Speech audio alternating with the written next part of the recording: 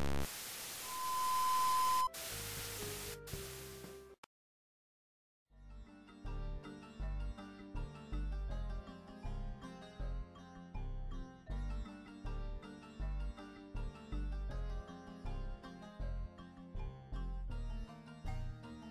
figured I'd throw this up. Like in my quest to find good Nurgle bases, I actually came across a site called Secret Weapon Miniatures.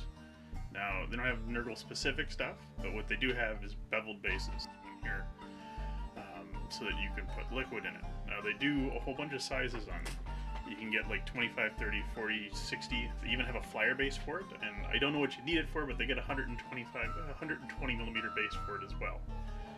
So it's pretty big, but you can get a nice starter set with 10 bases, 5 Terminator bases, and 2 60s for about 40 bucks. So it's pretty good. Now you have to get realistic water to go with it, which this guy here, but they actually sell it really, really cheap. So I think it was $3 for a bottle, so I got a whole bunch of them. So I put up a couple of different types of bases, and because it goes underneath the muck, you don't have to put a lot of detail on it. As you can see here, this is kind of really roughly done. Now mixing the slime, I actually used about 4 bases on this because it took a while to get the mix right, so it was cloudy, but not completely unseeable. So I've got here one of my squats, old Chaos squats that I use as a Havoc nowadays.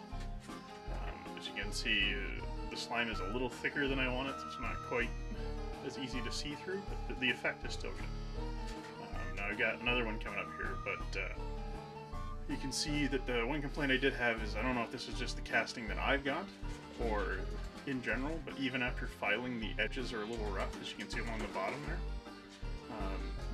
But overall, really great. I'm going to use them as part of my army for quite a while, I think.